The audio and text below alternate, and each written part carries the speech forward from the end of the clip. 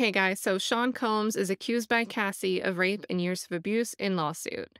We are going to take a look at the filing. We're going to summarize it, and we're also going to do a full case reading so you can use the timestamps if you want to navigate to that. Whatever you do, make sure you hit the like button on the way in. But in short, Cassie Ventura says that Mr. Combs, or Diddy, or Puff Daddy, subjected her to a pattern of control and abuse over about a decade's worth of time. Mr. Combs has denied the allegations. We're going to look into them. As a case sneak peek, you'll see that Cassandra Ventura is the plaintiff. It's a civil case. What we're looking at here is the complaint, which was filed today in a federal district court in Manhattan. And it was filed against Diddy. You see his official name, Sean Combs, but it also lists Bad Boy Entertainment, Bad Boy Records, Epic Records, Combs Enterprises, LLC. So we'll see if they have more information on that, but that looks like something that is a catch-all for assets, entities, businesses that they weren't able to identify at the time of filing this complaint, but they could become known during discovery.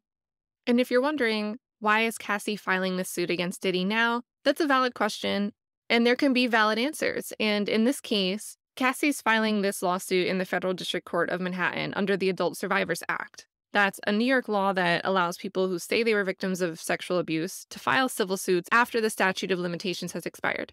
The Adult Survivors Act is actually ending on November 24th, so a week from now. We're going to see a statement from her saying that this is why she's filing this. For context, if you are totally unfamiliar with Cassie and Diddy, it's been a long time since they first started dating. It's been a long time since they've broken up. Here's a quick Cassie and Diddy relationship timeline. So Diddy and Cassie dated for about 10 years on and off between 2007 and 2018. They met while Cassie was modeling for Sean John, which is Diddy's clothing line. That's her and Lauren London in this picture, wearing Sean John. Cassie ended up signing to Bad Boy Records. That's Diddy's label. They had met because Ryan Leslie was like, oh, Cassie, you're talented. Let's do songs together. And then Diddy wanted to also have Cassie on his label for the release of her first album. This is when rumors started circulating that they were dating on and off, but Diddy was still dating Kim Porter until 2009, so who knows. They publicly announced that they were a couple in 2012. In 2015, they broke up, according to Page 6. And I'll link that article on my scratch pad, but there was hints that someone said that they saw her talking and being flirty like she was single, but it didn't say who the witness was. In 2016, they broke up again. This time, the police were called, according to TMZ. Diddy had taken Cassie's phone. He gives it back. A report was filed. They end up getting back together. In 2018, Diddy and Cassie broke up. Cassie is currently married and has a child with Alex Fine. They married in August of 2019. I think they have 2 kids now. Or maybe she's pregnant with kid number 2. I'm not sure. And Diddy has been dating Carisha from the City Girls. So everything we're about to look at here, the New York Times is the first one to release this. So we're going to read it from them. They are basing this on the complaint. And if you are going to stay tuned for the full complaint reading anyway, if you want to skip the summary and jump right to that, use the timestamps in the description. But let's jump into the summary. Let's get through it quickly. So Sean Combs, the producer and music mogul who has been one of the most famous names in hip-hop for decades, was sued in federal court on Thursday by Cassie, an R&B singer once signed to the label who accused Mr. Combs of rape and of repeated physical abuse over about a decade. In the suit filed in the Federal District Court in Manhattan, Cassie, whose real name is Cassandra Ventura, and who had long been Mr. Combs' romantic partner, says that not long after she met him in 2005 when she was 19, he began a pattern of control and abuse that included plying her with drugs, beating her, and forcing her to have sex with a succession of male prostitutes while he filmed the encounters. In 2018, the suit says, near the end of their relationship, Mr. Combs forced his way into her home and raped her. After years in silence and darkness, Ms. Ventura said in a statement, I'm finally ready to tell my story and to speak up on behalf of myself and for the benefit of other women who face violence and abuse in their relationships. In response, a lawyer for Mr. Combs, Ben Brafman, said, Mr. Combs vehemently denies these offensive and outrageous allegations. For the past 6 months, Mr. Combs has been subjected to Ms. Ventura's persistent demand of $30 million under the threat of writing a damaging book about their relationship, which was unequivocally rejected as blatant blackmail. Despite withdrawing her initial threat, Ms. Ventura has now resorted to filing a lawsuit riddled with baseless and outrageous lies, aiming to tarnish Mr. Combs' reputation and seeking a payday. Douglas Wigder, was that? Okay, yep. So Douglas Wigder, he represented 7 victims of alleged sexual misconduct by Harvey Weinstein, over 20 employees in a Fox News sexual harassment case, and he also represented Brian Flores. So that is a familiar name. So Douglas Wigder is a lawyer for Cassie. He said the parties had spoken before the suit was filed. Mr. Combs offered Miss Ventura 8 figures to silence her and prevent the filing of this lawsuit, he said. She rejected his efforts. And then they go on about some other industry things. They note that his net worth has been estimated as high as $1 billion. And last year, Forbes calculated that Mr. Combs' annual earnings are $90 million, largely coming from his former partnership with Ciroc. And then back to the subject of the complaint, Mr. Combs, who in his career has variously been known as Puff Daddy, Diddy, and Love, may be the most famous music executive of his generation. But the suit depicts Mr. Combs as a violent person who, beyond repeatedly assaulting Miss Ventura, asked her to carry his gun in her purse. And the suit suggests he was responsible for blowing up the car of a rival suitor. Now bookmark that. In one incident, the suit says Mr. Combs dangled a friend of Miss Ventura's over a 17th floor hotel balcony. In naming additional defendants, the court paper asserts that others who worked with Mr. Combs had helped him to control Miss Ventura, at times by threatening her with retribution, like suppressing her music if she did not obey his orders, or by helping to conceal his behavior.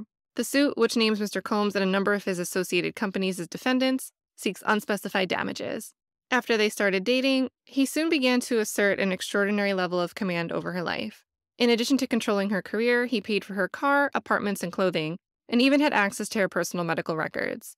According to the suit, the results from an MRI scan she had for memory loss, possibly caused by drug use or by a beating she said she suffered from Mr. Combs, went directly to Mr. Combs. Mr. Combs also provided Miss Ventura with a copious amount of drugs, including ecstasy and ketamine, and urged her to take them, the suit said, and often became violent, beating her multiple times each year. The suit says Miss Ventura never went to the police because she feared it would merely give Mr. Combs another excuse to hurt her.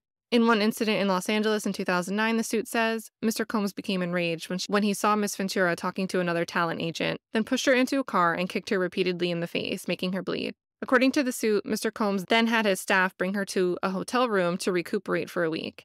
She asked to go home to her parents, but Mr. Combs refused, the suit said. The suit says that after seeing the violent repercussions of rejecting Mr. Combs and the extent to which he would isolate her from her support network, Miss Ventura felt that saying no to Mr. Combs would cost her something: her family, her friends, her career, or even her life. And though she tried to leave Mr. Combs, the suit says he sent his employees to lure her back. In one incident described in the court papers, Miss Ventura says that in early 2012, Mr. Combs grew so angry about her dating the rapper Kid Cudi that he said he would blow up the rapper's car. Around that time, the suit says, Kid Cudi's car exploded in his driveway. Through a spokeswoman, Kid Cudi confirmed Miss Ventura's account. This is all true, he said. A few years into Miss Ventura's relationship with Mr. Combs, he began coercing her to engage in a fantasy of his called voyeurism, in which she was directed to have sex with a succession of male prostitutes while Mr. Combs watched, masturbated, took pictures, and shot video. Damn, he was perfect for the get him to the Greek role. Allegedly. According to the suit, Mr. Combs called these encounters freak-offs, which involved costumes like masquerade masks and lingerie. They continued for years, taking place at high-end hotels across the U.S. and in Mr. Combs' homes. The suit says that he instructed Miss Ventura to search the websites of escort services to procure male sex workers. Drugs were supplied at these events, which Miss Ventura's suit says she took because they allowed her to dissociate during these horrific encounters. According to the suit, Miss Ventura would delete videos from these incidents that had been shot on her phone, but Mr. Combs told her that he still had access to those videos, and on a flight once made her watch a video she thought she had deleted. The suit says that as a result of these sexual encounters in different cities, Miss Ventura was a victim of sex trafficking. The suit also accuses Mr. Combs of sexual battery, sexual assault, and violations of New York City's gender-motivated violence law. Miss Ventura's suit includes several accounts of her unsuccessful attempts to escape Mr. Combs' control. In one example, the suit says that during a freak-off at a Los Angeles hotel in 2016, an intoxicated Mr. Combs punched Miss Ventura in the face, giving her a black eye. He fell asleep and she tried to leave the room, but Mr. Combs woke up and followed her into the hallway, where he threw glass vases at her, sending glass shattering through the corridor, according to the court filing. The hotel security cameras captured that incident, but the suit says Mr. Combs paid the hotel $50,000 for the footage. The court filing says that in 2018, after Mr. Combs and Miss Ventura met for dinner, he forced himself into her apartment and raped her while she repeatedly said no and tried to push him away. After that, the suit says, she left him for good. Miss Ventura married Alex Fine, a personal trainer, the following year, and now has 2 children. According to the complaint, her association with Bad Boy ended in 2019. And in a statement, she addressed the importance of the Adult Survivors Act. With the expiration of New York's Adult Survivors Act fast approaching, she said, it became clear that this was an opportunity to speak up about the trauma I have experienced and that I will be recovering from for the rest of my life. So that's a summary of the case that Cassie, or Cassandra Ventura, is bringing against Diddy and Bad Boy Entertainment and a bunch of other businesses owned and operated by Sean Combs. We are going to jump into the full complaint and do the reading of it. I will link to everything I've talked about in the show notes and what I call my scratch pad. If you don't want to stay for this, hit the like button on your way out. Thanks for tuning in. Follow me on Twitter if you see anything new about this case or have a question. I'm always open to talk about it. But if you want to read the whole thing, let's dive in. You can see there is a big red trigger warning right here that says this document contains highly graphic information of a sexual nature, including sexual assault. All right, so let's go. Plaintiff Cassandra Ventura, who will be referred to as Miss Ventura through the rest of this filing, hereby alleges, as and for her complaint against defendant Sean Combs, Mr. Combs, Bad Boy Entertainment, Bad Boy Records, Epic Records, Combs Enterprises LLC, and Doe Corporations 1 through 10. Together, defendant corporations, and together with Mr. Combs, defendants, as follows. So we're going to look at the preliminary statement. Defendant Sean Combs is a rapper and record executive popularly known by his stage names Puff Daddy, P. Diddy, or Diddy. Mr. Combs came to fame in the early 1990s with his record label Bad Boy Records. He rose to prominence in the music and entertainment industry over the decades, and is regularly referred to as a hip-hop mogul. Mr. Combs received the Lifetime Achievement Award at the BET Awards. During his acceptance speech, Mr. Combs stated, "I have to give a special shout-out, thank you, love, to the people that was really there for me." He named a number of people before adding, "and also Cassie, for holding me down in the dark times, love." The truth, however, is that Cassie, Miss Cassandra Ventura, was held down by Mr. Combs and endured over a decade of his violent behavior and disturbed demands. For Miss Ventura, the dark times were those she spent trapped by Mr. Combs in a cycle of abuse, violence, and sex trafficking. Among other violent and unlawful acts, Mr. Combs raped Miss Ventura in her own home after she tried to leave him, often punched, beat, kicked, and stomped on Miss Ventura, resulting in bruises, burst lips, black eyes, and bleeding. Blew up a man's car after he learned that he was romantically interested in Miss Ventura. Forced Miss Ventura to engage in sex acts with male sex workers while masturbating and filming the encounters. Ran out of his apartment with a firearm in pursuit of a rival industry executive whom he learned was nearby. Demanded that Miss Ventura to carry his firearm in her purse just to make her uncomfortable and demonstrate how dangerous he is. And introduced Miss Ventura to a lifestyle of excessive alcohol and substance abuse, and required her to procure illicit prescriptions to satisfy his own addictions. Miss Ventura met Mr. Combs in 2005, when she was 19 years old and he was 37 years old. He signed her to his label Bad Boy Records, and within a few years, lured Miss Ventura into an ostentatious, fast-paced, and drug-fueled lifestyle, and into a romantic relationship with him, her boss, one of the most powerful men in the entertainment industry, and a vicious, cruel, and controlling man nearly 2 decades her senior. Mr. Combs asserted complete control over Miss Ventura's personal and professional life, thereby ensuring her inability to escape his hold. He provided unprecedented avenues for success for the aspiring artist, but in return demanded obedience, loyalty, and silence. Throughout their relationship, Mr. Combs was prone to uncontrollable rage and frequently beat Miss Ventura savagely. These beatings were witnessed by Mr. Combs' staff and employees at Bad Boy Entertainment and Mr. Combs-related businesses, but no one dared to speak up against their frightening and ferocious boss. Following these episodes of horrific abuse, Mr. Combs would immediately attempt to hide Miss Ventura and the evidence of his violent rage. He often showered her with gifts following incidents of physical violence, a typical pattern of behavior by serial abusers. In addition to the physical assaults, Mr. Combs frequently reminded Miss Ventura of his ability to cause serious harm, whether by requiring her to carry his gun in her purse or by blowing up the car of a musician that was romantically interested in Miss Ventura. Adding insult to injury, Mr. Combs used illegal substances and threats of violence to force Miss Ventura into repeated unwanted sexual encounters with male sex workers. Over the years that Mr. Combs abused Miss Ventura physically and sexually, she again and again tried to escape his tight hold over her life. Every time she hid, Mr. Combs' vast network of corporations and affiliated entities found her, and those who worked for Mr. Combs' companies implored her to return to him. Many went as far as to explicitly state that her failure to return to Mr. Combs would hinder her success in the entertainment industry. When she believed that she had finally separated from her longtime abuser, she joined Mr. Combs for a dinner, after which he forced her into her home and raped her while she repeatedly said no and tried to push him away. Miss Ventura has now fully escaped Mr. Combs, but the harm that the assaults and sexual abuse he caused her to experience for nearly a decade will forever haunt her. She has required intensive medical and psychological care to recover from the trauma she lived through. She cannot, however, continue to live in silence about what she endured. Mr. Combs remains immensely powerful and immensely dangerous. Miss Ventura therefore seeks justice for the decade of her life that Mr. Combs took away from her with threats of violence, excessive drug use, physical and psychological abuse, and sexual slavery.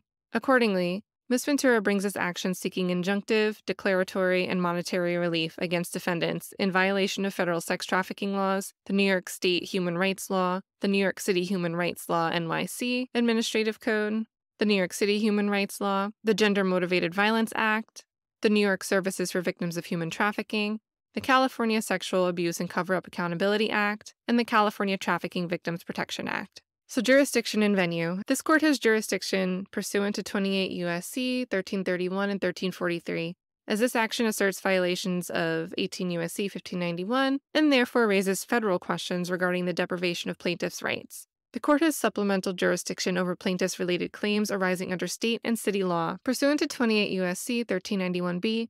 Venue is proper in this court because a substantial part of the events or omissions giving rise to this action, including the unlawful employment practices and intentional and negligent tortious conduct alleged herein, occurred in this district.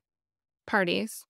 Plaintiff Cassandra Ventura is a resident of the state of California and Connecticut and was employed by defendants Bad Boy Records LLC and Bad Boy Entertainment and related entities, among them Doe Corporations 1 through 10. From 2006 to at all relevant times herein, Ms. Ventura met the definition of an employee of defendants under all relevant statutes. Defendant Sean Combs, upon information and belief, resides within the state of California. At all relevant times herein, Mr. Combs met the definition of an employer of plaintiff under all relevant statutes. Defendant Bad Boy Entertainment is a music, media, and entertainment company founded by defendant Sean Combs, which includes the record label Defendant Bad Boy Records LLC. At all relevant times, defendant was an employer of plaintiff within the meaning of all applicable statutes. Defendant Bad Boy Records LLC is a Delaware limited liability company with a principal place of business located in New York. At all relevant times, defendant was an employer of plaintiff within the meaning of all applicable statutes. Defendant Epic Records is a New York-based record label owned by Sony Music Entertainment, a subsidiary of Sony Corporation of America.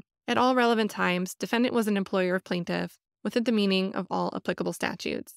Defendant Combs Enterprises LLC is a New York limited liability company. At all relevant times, defendant was an employer of plaintiff within the meaning of all applicable statutes. Defendant Doe Corporations 1 through 10 are corporations and entities affiliated and associated with defendant Sean Combs and the defendant corporations. At all relevant times, defendant Doe Corporations 1 through 10 were employers of plaintiff within the meaning of all applicable statutes. Factual allegations. So first we're going to look at the early stages of when they met. Teenage Miss Ventura meets middle-aged Mr. Combs as her career begins. Miss Ventura met Mr. Combs in late 2005 or early 2006, after Mr. Combs heard Miss Ventura's first single playing in a club and expressed interest in signing her to his label, Bad Boy Records. At the time, Miss Ventura was 19 years old. Mr. Combs was 37 years old. Within months, in February 2006, Miss Ventura signed a 10-album deal with Mr. Combs' record label. Damn, 10 albums. Only one studio album. She had a second one in the works, I thought. Well, I mean, I guess we can guess what happened in that. Damn. All right, back into it.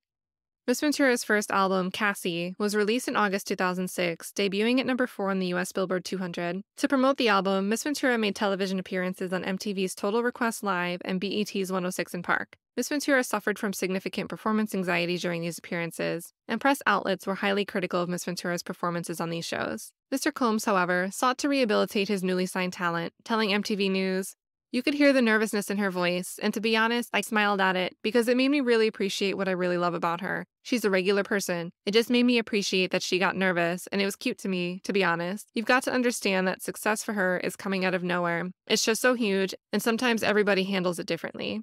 While clearly paternalistic in noting that it was cute to him how regular Miss Ventura appeared, Mr. Combs' comment rang true to some extent. Upon signing with Bad Boy Records, Miss Ventura was quickly thrust into the spotlight and was unfamiliar with how to navigate her new celebrity status. Mr. Combs' recognition and glorification of Miss Ventura's naivety proved to set the groundwork for his manipulative and coercive romantic and sexual relationship with Miss Ventura, a woman nearly 2 decades his junior. Within a year of signing with Bad Boy Records, Mr. Combs became deeply entrenched in Miss Ventura's life, almost immediately asserting possession and control over her, and inserting himself into all aspects of her career and personal life. In November 2006, Mr. Combs invited Miss Ventura to perform his song, Come to Me, along with him at the MTV Europe Music Awards in Copenhagen, Denmark. After rehearsal for the performance, Mr. Combs walked around in a robe with a drink in his hand, flaunting his lavish party lifestyle to his label's newly signed artist. During hair and makeup leading up to the performance, Miss Ventura's hairstylist and Mr. Combs' makeup artist told Miss Ventura that Mr. Combs was interested in Miss Ventura. Miss Ventura shrugged off the gossip and in fact just expressed disgust given the large age gap between her and the president of her record label. Emphasizing the age and power dynamic early on in their working relationship, Mr. Combs positioned himself as a father figure and protector of Miss Ventura. By way of example, after returning to New York after a trip to Las Vegas, during which she endured a brief hospital stay, Miss Ventura, who by then was fully healthy, went out to a club with her friends. When Mr. Combs saw her out, he reprimanded her, telling her to go home and take care of herself. At the time, Miss Ventura thought that her record label was looking out for her well-being and that Mr. Combs had her best interest in mind. Mr. Combs also ensured he was intertwined with Miss Ventura's personal and social life, for instance, by inviting himself to Miss Ventura's 21st birthday party in Las Vegas. He also brought along famous musicians and producers, thereby flaunting his celebrity status and influence in front of a young and impressionable Miss Ventura. Although Mr. Combs knew that Miss Ventura was in a relationship at the time, and even though he was publicly in a relationship with Kim Porter, Mr. Combs nevertheless pursued Miss Ventura. At an after-party in a hotel suite following Miss Ventura's 21st birthday party, Mr. Combs pulled Miss Ventura into a bathroom and forcibly kissed her. Miss Ventura did not consent to this unwanted contact. She immediately ran out of the bathroom in the hotel suite and cried. She told her best friend at the time about what happened, but was too scared to tell anyone else. At the Video Music Awards the following day, Miss Ventura's boyfriend at the time joined her and Mr. Combs at a table at the awards ceremony. Mr. Combs became angry, telling Miss Ventura that the invitation to the awards ceremony was only for her and not for her significant other. Mr. Combs lures Miss Ventura into a relationship. Despite her clear rejection of Mr. Combs' advances, Mr. Combs continued to demand Miss Ventura spend time with him, including for a weekend at Mr. Combs' residence in Miami and for nights out in New York City. On one particular night around September 2007, Mr. Combs insisted on taking Miss Ventura out.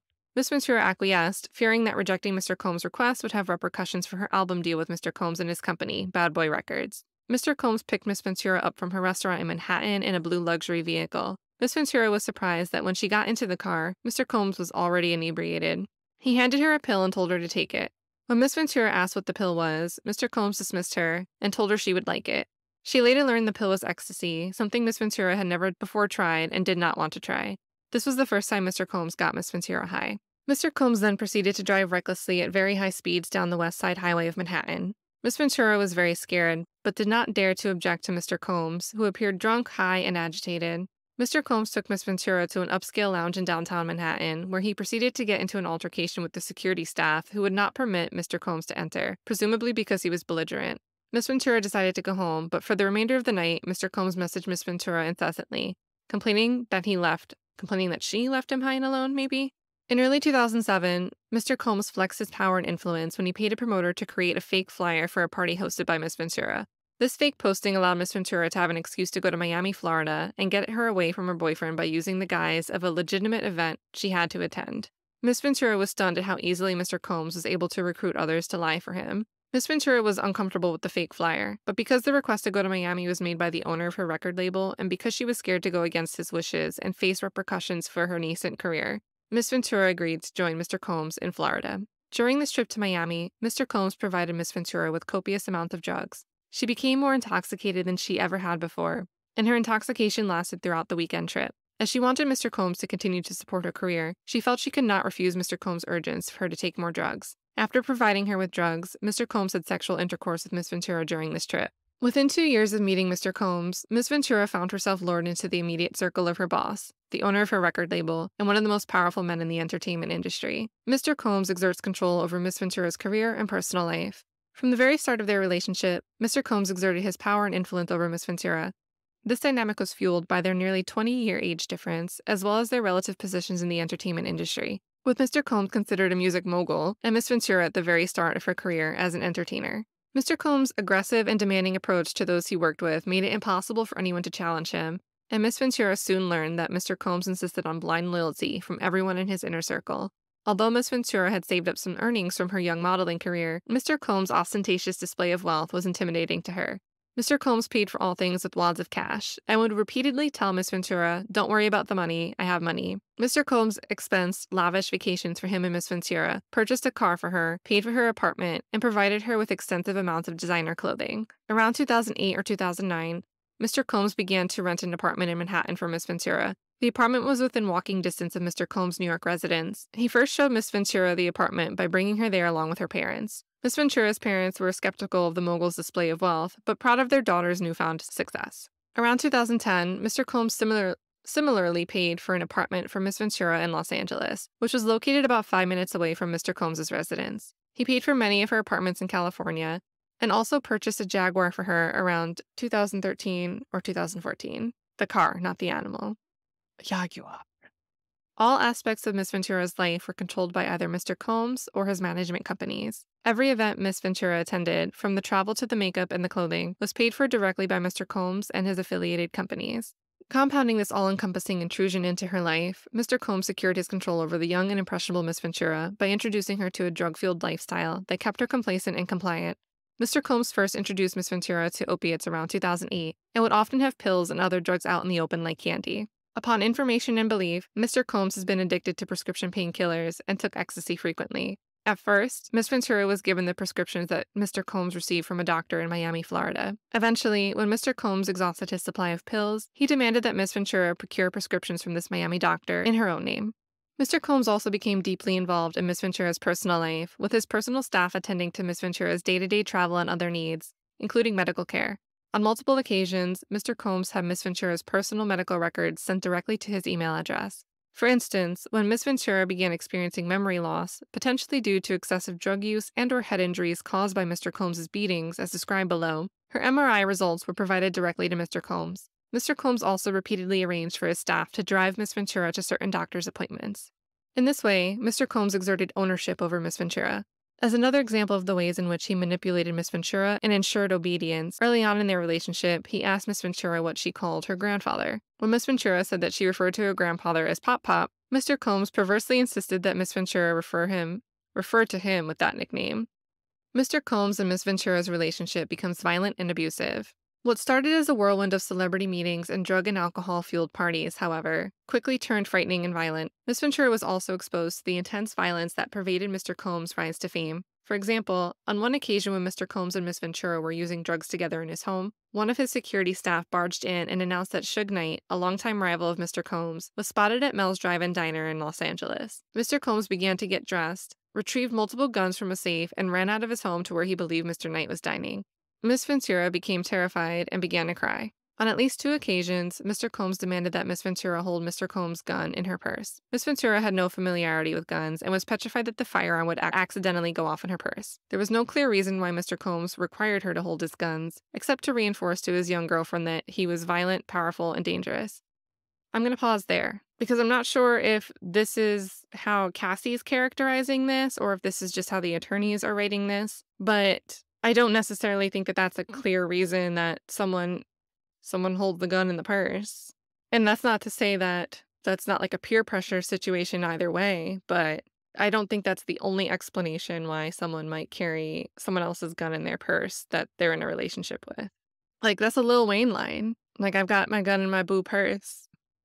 Small detail. Moving forward. Over the next decade, multiple times each year, Mr. Combs would violently beat Miss Ventura, leaving bruises on her body. After every instance in which he beat Miss Ventura, Mr. Combs used his money and power to orchestrate extensive efforts to hide the evidence of his abuse, including by hiding Miss Ventura in hotels for days at a time to let her bruises heal. In one such instance, after a party with Jay-Z, Mr. Combs beat Miss Ventura repeatedly in an Escalade, including by kicking and hitting her. He forced her out of the vehicle on Fifth Avenue in New York City. She was eventually able to hail a cab and get to her apartment in Manhattan, where she cried in fear, realizing there was no one she could tell about what happened at the hands of this incredibly powerful man. She spent the subsequent 3 days hiding in her apartment. In January 2009, after Mr. Combs learned that Miss Ventura spoke to another music manager at a party in Los Angeles, he became enraged. She had hoped speaking to this manager would allow her to further grow her career, and that Mr. Combs would be happy for her. But instead, he became extremely angry and pulled her out of the club where the party was taking place. In the car leaving the club, Mr. Combs beat Miss Ventura, pushing her into a corner of the vehicle and stomping on her face. Mr. Combs' security staff, Roger Bonds, tried to stop the beating. So is he gonna show up? He did a Vlad TV thing. So I'm gonna note this interview in my scratch pad. Feel free to look that up or check that out, but they're naming Roger Bonds here, and I wonder if they're gonna call him, if they might have a statement from him. But anyway, in the car leaving the club, Mr. Combs beat Miss Ventura, pushing her into the corner of a vehicle and stomping on her face. Mr. Combs' security staff, Roger Bonds, tried to stop the beating, but was unable to de-escalate the situation. When the car arrived at Mr. Combs' residence, Miss Ventura attempted to run away, but Mr. Combs followed her and proceeded to again kick her in the face. Miss Ventura was bleeding profusely and was ushered into Mr. Combs's home, where she began to throw up from the violent assault. Upon recognizing the damage he had done and the physical evidence of his abuse, Mr. Combs panicked and forced his staff to bring Miss Ventura to a hotel suite at the London Hotel in Los Angeles, where she was required to stay for a week. During this stay, as her injuries from the beating healed, Miss Ventura began to fully realize that Mr. Combs's tremendously loyal network not only knew about and witnessed his assault, but also that these witnesses were not willing to do anything meaningful to stop Mr. Combs's behavior. She recognized that she was powerless and that reporting Mr. Combs to the authorities would not alter Mr. Combs's status or influence, but would merely give Mr. Combs another excuse to hurt her. While in the hotel, she asked to go home to her parents, but Mr. Combs wouldn't let her leave. She lied to her mother when asked about an online gossip forum that reported the assault. Mr. Combs proceeded to instruct his assistant to purchase excessive amounts of gifts for Miss Ventura, which were delivered to the hotel room where she remained trapped. Miss Ventura was terrified, isolated, and unable to see a pathway out of Mr. Combs's abusive hold on her life. She found herself becoming numb to the abuse she was experiencing and became entirely beholden to Mr. Combs's demands. She began to blindly follow his instructions out of fear of again being on the receiving end of a vicious beating. By Mr. Combs's own admission, his relationship with Miss Ventura was like a Bobby and Whitney, a clear acknowledgement of the unequal power dynamic and excessive domestic violence that permeated their relationship. From the outside looking in, Miss Ventura had heard others refer to his relationship with Mr. Combs as akin to Ike and Tina. Her volatile and abusive partner, who also owned her label and therefore held her future success in his hands, had fully exerted control over every aspect of her life. Mr. Combs forces Miss Ventura into sex trafficking. Within a few months of beginning a romantic relationship with the 40-year-old Mr. Combs, the 22-year-old Miss Ventura felt beholden to his whims and demands. While in New York City, Mr. Combs told the Miss Ventura that he wanted to engage in a fantasy of his called voyeurism. Mr. Combs said that it would turn him on if he saw Miss Ventura with another dick. Telling you, man, that's get him to the Greek, wasn't it? The first time, Mr. Combs hired a man and brought the man to his home in Los Angeles. The man, Mr. Combs, and Miss Ventura wore masks and ingested drugs. Mr. Combs directed Miss Ventura to perform sexual acts with this man while Mr. Combs watched them. He masturbated while he directed Miss Ventura and the man to do specific sexual acts. The entire encounter lasted multiple days. Mr. Combs began to call the arrangement a freak off or FO. He would repeatedly tell Miss Ventura at random moments that he wanted an FO, and Miss Ventura was eventually expected to facilitate the location and the hiring of male sex workers. At certain points during Miss Ventura and Mr. Combs' relationship, he would insist on an FO weekly. Mr. Combs would repeatedly tell Miss Ventura that this practice was our thing and our secret. Well, not anymore.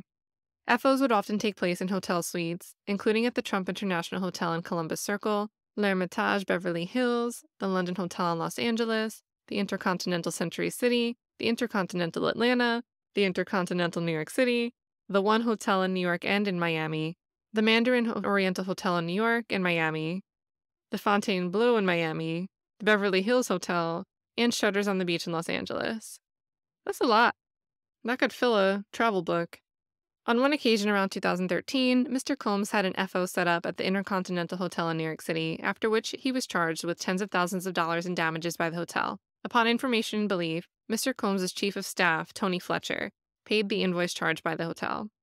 Miss Ventura was eventually instructed to use websites and escort services to find male sex workers to participate in the FOs. Mr. Combs told Miss Ventura to search for large black penises on the website. Sometimes, Mr. Combs would pay to fly male sex workers to his location, including to multiple cities in the United States as well as abroad. He required Miss Ventura and his staff to help him make these arrangements. Mr. Combs' assistants would help to set up the FOs, including by setting up the hotel suites with baby oil and Astroglide. Mr. Combs always supplied Miss Ventura and the sex worker with copious amounts of drugs before and during the FOs. Miss Ventura was given ecstasy, cocaine, GHB, ketamine, marijuana, and alcohol in excessive amounts during FOs, which allowed her to dissociate from these horrific encounters. It became commonplace to get IV fluids in the days after an FO to recover from the excessive substances pushed upon her. Miss Ventura was required to dress up in lingerie for an FO, and Mr. Combs insisted she wear white nail polish to contrast her nails with the skin of the black man he hired to have sex with her. During the FO, Mr. Combs would instruct Miss Ventura to pour excessive amounts of oil over herself. Mr. Combs would then instruct Miss Ventura and the sex workers to speak to each other, and then would specifically tell Miss Ventura where to touch the sex workers. Mr. Combs would say things like, "Grab that big black dick," and ask her how does it feel, as he directed her to perform for him. During the FOs, in addition to directing Miss Ventura and masturbating, Mr. Combs would use his phone, laptop, and tablet to film Miss Ventura having sex with the hired sex worker. He treated the forced encounter as a personal art project.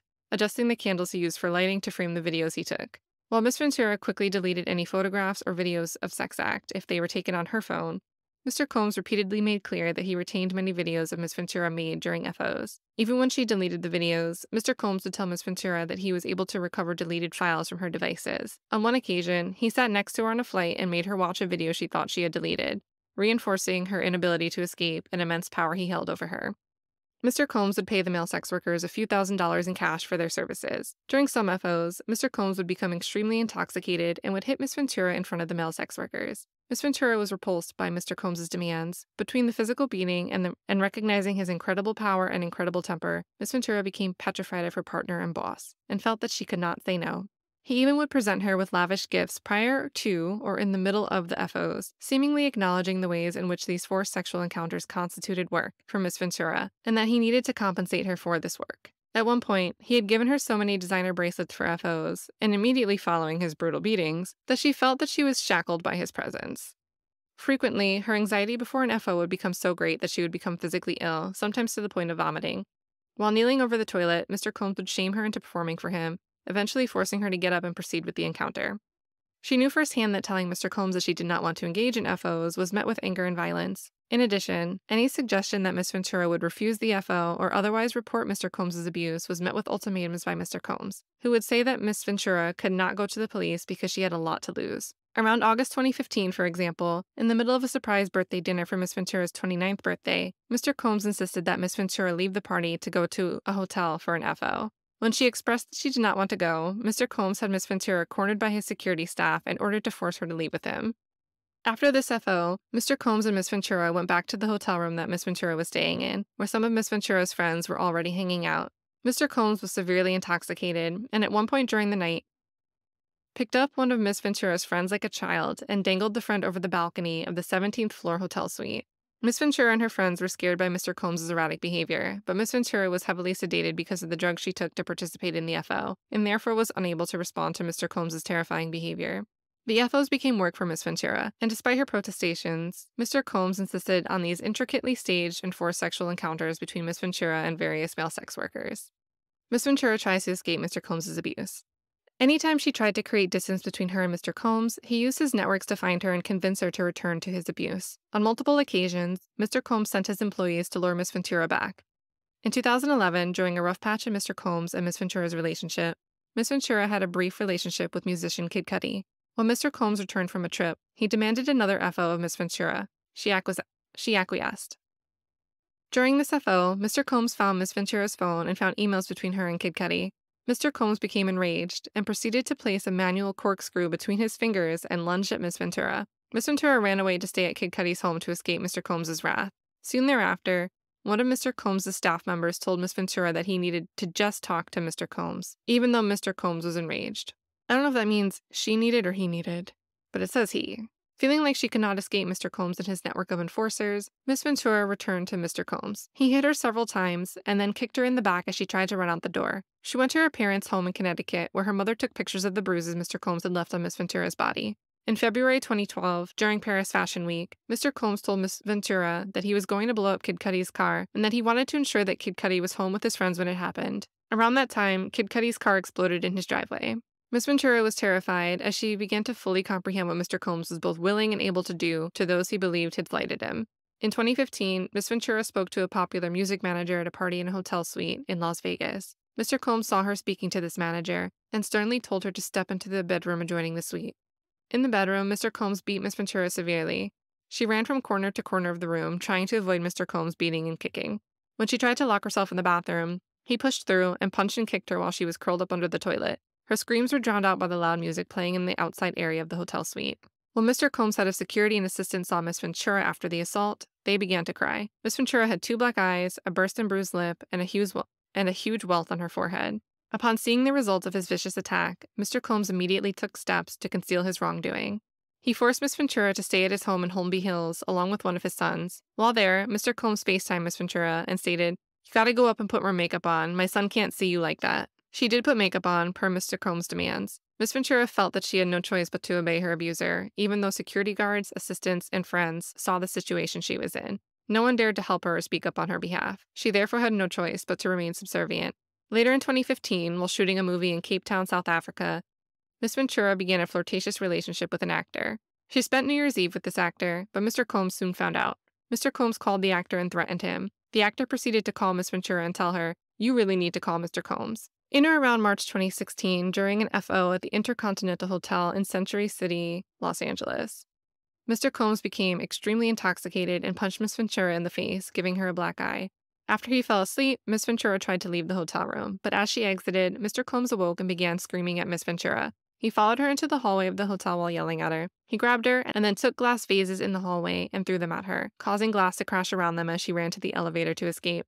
She managed to get into the elevator, and when she got to the lobby, quickly took a cab to her apartment. Upon realizing that her running away would cause Mr. Combs to be even angrier with her, and completely stuck in his vicious cycle of abuse, Miss Ventura returned to the hotel with the intention of apologizing for running away from her abuser. When she returned, hotel security staff urged her to get back into the cab and go to her apartment, suggesting that they had seen the security footage showing Mr. Combs beating Miss Ventura and throwing glass at her in the hallway. Upon information and belief, Mr. Combs paid the Intercontinental Century City $50,000 for the hallway security footage from that evening. After this, Miss Ventura left her home in Comstock and went to hide away at a friend's home in Florida. James Cruz, president of Bad Boy Management, tracked Miss Ventura down and told her that her single would not be released if she did not answer Mr. Combs' phone calls. A woman who worked at Sony Music reached out to her with a similar ultimatum concerning her record. Incredibly, Mr. Combs even convinced one of his attorneys to call Miss Ventura at this time. This lawyer told Miss Ventura that it's in your best interest to call Mr. Combs back. Each time Miss Ventura tried to run away, Mr. Combs and his powerful network would force her back to him. Mr. Combs' tight hold over her life had irreparably damaged her friendships. Around 2018, when Miss Ventura was with her friend Carrie Morgan in her house, Mr. Combs used his key to Miss Ventura's house and came in unannounced. He and Miss Morgan had an altercation, during which Mr. Combs threw a hanger at Miss Morgan. Upon information and belief, the incident resulted in a settlement between Mr. Combs and Mrs. Morgan, and Miss Ventura ended up paying Miss Morgan additional funds in an attempt to resolve the dispute between her close friend and her abusive and controlling boyfriend. The relationship between Miss Ventura and Miss Morgan has been strained since this time. Seeing the extreme measures Mr. Combs took to keep a tight hold on Miss Ventura and isolate her from her support network, and having experienced the repercussions of rejecting his demands, Miss Ventura felt that saying no to Mr. Combs would cost her something: her family, her friends, her career, or even her life. Mr. Combs rapes Miss Ventura. By 2017 and 2018, Miss Ventura became desperate to leave Mr. Combs and his abuse of her. She recognized that if she stayed with him, she would never be able to have a successful career or ever be physically and mentally safe. She therefore became determined to completely break away from Mr. Combs and his cycle of abuse and made concerted efforts to avoid him. In September 2018, she joined Mr. Combs for a dinner at an Italian restaurant in Malibu, California, for what she believed would be a discussion about concluding their relationship for good. After dinner, Mr. Combs and Miss Ventura ventured to Miss Ventura's home, which was paid for by Mr. Combs. Mr. Combs forced himself into her apartment and tried to kiss Miss Ventura. She told him to stop and attempted to push him away. Mr. Combs then forcibly pulled off Miss Ventura's clothing and unbuckled his belt. He proceeded to rape Miss Ventura while she repeatedly said no and tried to push him away. Soon thereafter, Miss Ventura took steps to completely separate herself from her longtime abuser, including by leaving the home that he paid for and returning the car he purchased for her. Despite moving away, Miss Ventura's address was posted online in early 2019, leading to fears for her safety. Miss Ventura, who was under immense duress during the months after Mr. Combs raped her, took all possible steps to entirely remove herself from her abuser's ambit, including by entering into contracts to enter a record deal with Bad Boy Entertainment. Mr. Combs' sexual and physical abuse of Miss Ventura has caused her lifelong harm. As a result of the immense trauma Miss Ventura has endured for over a decade with Mr. Combs, she has suffered and continues to suffer from immense emotional distress. Following her escape from the cycle of abuse and sex trafficking she endured, she struggled with the physical and mental manifestations of her trauma. The birth of her 2 children, however, allowed her a new lease on life and gave her purpose. She credits her children with saving her from the trauma that had consumed over a decade of her life. Except for the months when she was pregnant with her children, Miss Ventura struggled with her addictions to alcohol and drugs, addictions that were established and fueled by Mr. Combs. She turned to substances to drown out the memories of her abuse. Without being intoxicated, she suffered from horrific nightmares of the forced sexual acts that Mr. Combs demanded she participate in during the regularly scheduled FOs, and of the physical beatings that she endured during her relationship. She had difficulty eating or sleeping, and her relationships with her family suffered. During this time, she frequently had thoughts of ending her life. To rebuild her life and career, Miss Ventura needed to completely reinvent herself. She checked herself into inpatient treatment at a rehab center, where she first confronted the extent of the trauma she lived with. She has required intensive therapy and other medical care to recover from Mr. Combs's abuse, and she will forever live with the physical and psychological repercussions of the over a decade of violence, fear, and exploitation she endured. Although Ms. Ventura was unable to speak up against the years of abuse she endured at the hands of Mr. Combs, she has since been able to rebuild her life and confront her trauma. Thanks to the passage of the New York Adult Survivors Act and California's Sexual Abuse Accountability and Cover-Up Act, she is now ready and able to confront her abuser, and to hold him and those who enabled his abuse accountable for their actions. So we get to the first cause of action: sex trafficking under 18 U.S.C. 1591 against all defendants. Plaintiff is a victim of sex trafficking within the meaning of 18 U.S.C. 1591A and B, and therefore entitled to bring a civil action under 18 U.S.C. 1595. The defendant's acts and omissions, taken separately and/or together, as outlined above, constitute a violation of 18 U.S.C. 1595. Specifically, defendant Sean Combs perpetrated sex trafficking of Ms. Ventura by requiring her to engage in forced sexual acts in multiple jurisdictions, and all defendants benefited from Mr. Combs's venture by holding Ms. Ventura, an artist signed with defendant Bad Boy Records and otherwise employed by other defendant Doe corporations, captive to Mr. Combs's demands and desires. At all relevant times, defendants participated in and facilitated the harboring and transportation of plaintiff for purposes of sex induced by force, fraud, or coercion. The defendant corporations have financially and otherwise benefited as a result of these acts and omissions by keeping Mr. Combs, the volatile and explosive owner of the defendant corporations, satisfied. They benefited from facilitating this behavior to the extent it kept the mercurial music mogul happy and kept Ms. Ventura obedient to Mr. Combs and the corporation's interest. Defendant Combs and defendant Bad Boy Records, Bad Boy Entertainment, and Doe Corporations 1 through 10 formed a venture as defined by 18 U.S.C. 1591, given that they constituted a group of two or more individuals associated in fact, whether or not a legal entity. As a direct and proximate result of defendant's unlawful conduct as alleged herein above, plaintiff has suffered physical injury, severe emotional distress and anxiety, humiliation, embarrassment, post-traumatic stress disorder, economic harm, and consequential damages. Plaintiff also seeks reasonable attorney fees as provided under 18 U.S.C. 1595A. Second cause of action: violation of the New York Services for Victims of Human Trafficking against all defendants. And then they are repeating the same thing, but they are using the New York state laws to bring the same cause of action, that plaintiff is a victim of sex trafficking. Third cause of action is violation of the California Trafficking Victims Protection Act against all defendants. Fourth cause of action: battery, sexual battery under New York law against defendant Sean Combs. Plaintiff repeats and realleges each and every allegation in all of the preceding paragraphs as if fully set forth herein. In performing the conduct described above, defendant committed a battery against plaintiff because he intentionally engaged in unlawful, intentional, and offensive touching or application of force to plaintiff's person. As a result of Mr. Combs's alleged conduct, plaintiff has suffered physical injury, severe emotional distress, humiliation, embarrassment, anxiety, economic harm, and other consequential damages. The conduct of Mr. Combs described above was willful, wanton, and malicious. At all relevant times, Mr. Combs acted with conscious disregard of plaintiff's rights and feelings, acted with the knowledge of or with the reckless disregard for the fact that his conduct was certain to cause injury and or humiliation to plaintiff, and intended to cause fear, physical injury, and or pain and suffering to the plaintiff. By virtue of the foregoing, plaintiff is entitled to recover punitive and exemplary damages from Mr. Combs according to proof at trial. Fifth cause of action: sexual assault pursuant to the California Sexual Abuse and Cover-Up Accountability Act against all defendants. Defendant Mr. Combs subjected plaintiff to sexual abuse, sexual battery, rape, and forcible act of sexual penetration. In doing so, he intended to and did cause harm and sexually offensive contact with their person and place them in imminent apprehension of such contact. Defendant corporations were entities engaged in a cover-up as defined by California Civil Code 340-16-4A. Because defendant corporations took concerted efforts to hide evidence relating to the above-described sexual assaults that incentivized individuals to remain silent or prevented information relating to these sexual assaults from becoming public. As a direct and proximate result of defendant's unlawful conduct as alleged herein above, plaintiff has suffered physical injury, severe emotional distress and anxiety, humiliation, embarrassment, post-traumatic stress disorder, economic harm, and other consequential damages. Sixth cause of action: violation of the Victims of Gender-Motivated Violence Act, New York City, against all defendants. The above-described conduct of defendant Mr. Combs, including but not limited to Mr. Combs's repeated physical and sexual assaults of plaintiff in New York City, constitutes a crime of violence and a crime of violence motivated by gender against plaintiff, The term crime of violence means an act or series of acts that would constitute a misdemeanor or felony against the person as defined in state or federal law, or that would constitute a misdemeanor or felony against property as defined in state or federal law if the conduct presents a serious risk of injury to another, whether or not these acts have actually resulted in criminal charges, prosecution, or conviction. And the term crime of violence motivated by gender means a crime of violence committed because of the gender or on the basis of gender and due, at least in part, to an animus based on the victim's gender.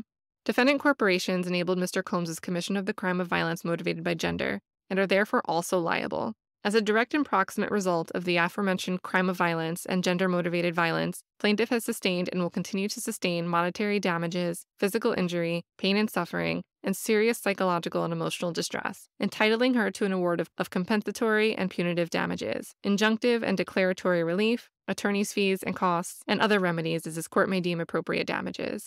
The above-described conduct of defendant Mr. Combs constitutes a sexual offense as defined in Article 130 of the New York Penal Law. This cause of action is timely because it is commenced within 2 years and 6 months after September 1st, 2022. Seventh cause of action: sexual harassment, gender discrimination, and hostile work environment under New York State human rights law. Defendants discriminated against plaintiff on the basis of her gender in violation of the New York State human rights law by subjecting plaintiff to disparate treatment based on her gender, including but not limited to subjecting her to sexual assault and/or harassment, rape, and a hostile work environment.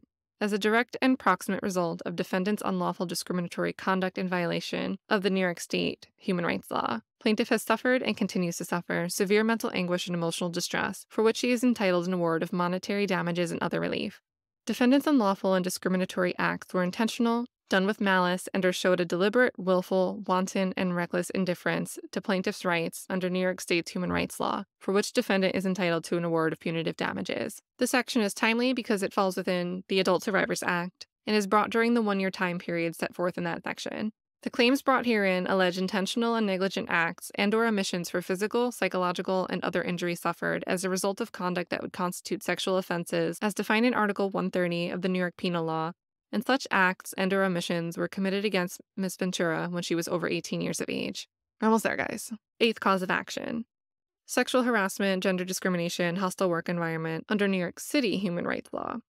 So this is the same. It's the same text, except it's the New York City human rights law, but they're still using the timeliness of the Adult Survivors Act.